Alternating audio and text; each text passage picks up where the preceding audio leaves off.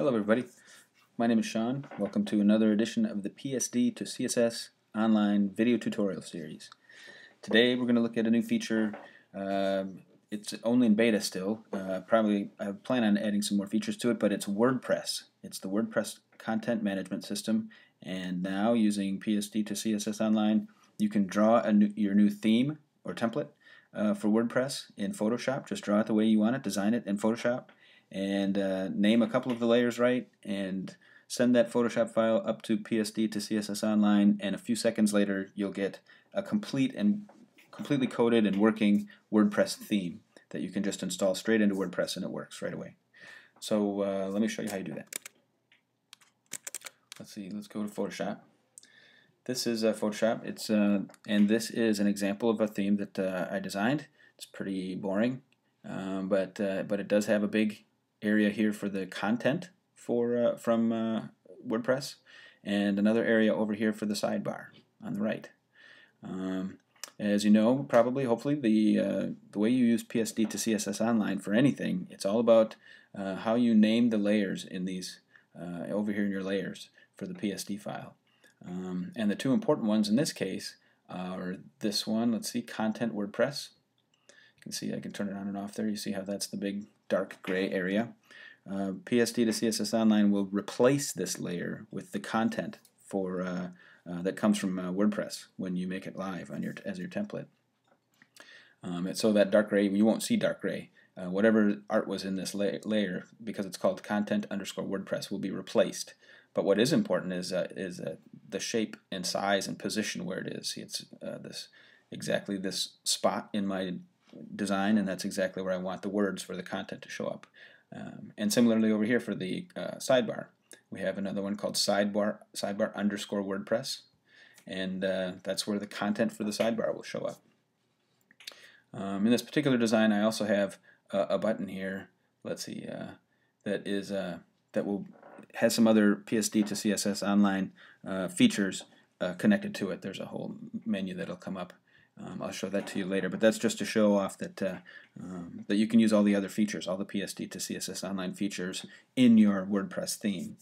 So okay, so let's just take this file and save it. And so there we go.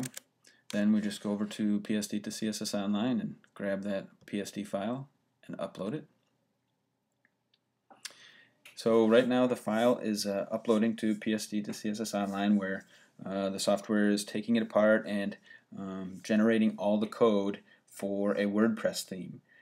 It knows that it needs to create WordPress specific code, PHP files and HTML and JavaScript and all that stuff, because of those layer names, those two layer names in there that were content_WordPress and sidebar_WordPress. Those are the clues to the software about what it needs to generate.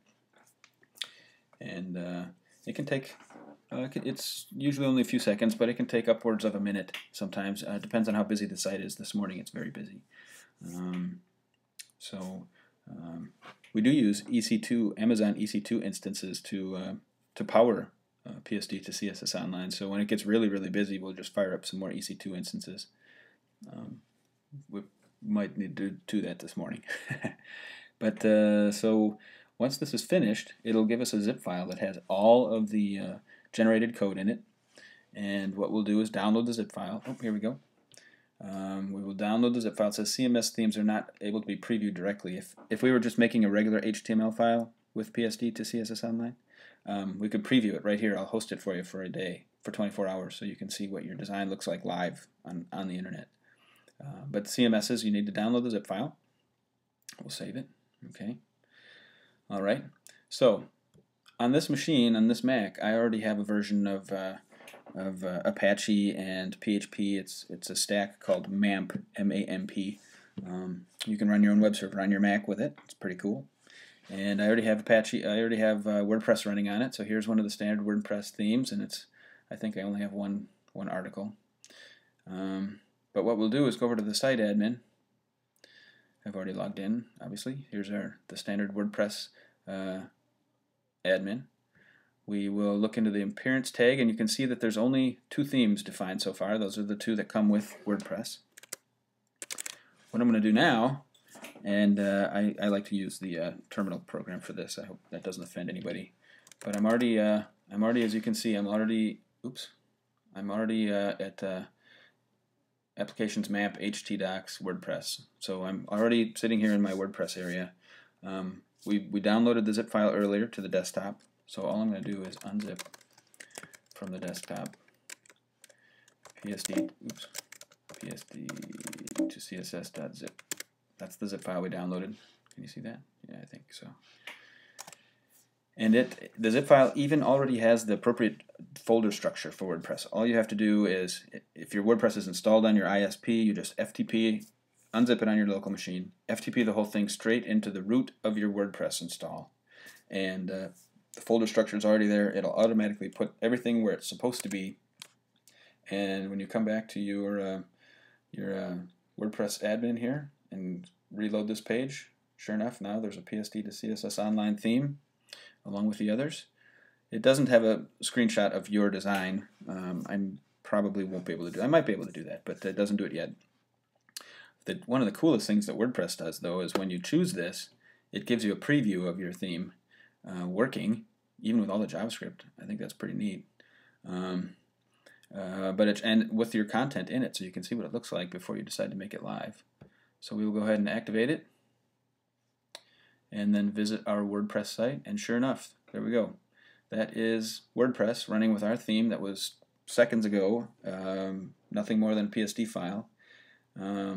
We've got some PSD to CSS Online tricks that work, just to show off that they do. And that was all there was to it. So here's the example that you can go and see on my website. It's at wordpress.psd to cssonline.com. WordPress.psd to cssonline.com. There's a link to this right from the front of psd to cssonline.com. You can see I did a couple of minor modifications. I changed the fonts changed the color of the links to blue. I think I have 2 articles here instead of just 1. I made some minor modifications to the PSD to CSS Online features that I added. Put in the LB thumb feature, and this is the H menu feature, and this is a close button, and some stuff like that. But that's it. We went from a Photoshop design to a WordPress theme working, installed in just a few seconds, or minutes, I guess. So let me know if you have any questions. Visit the site and have fun. Thanks.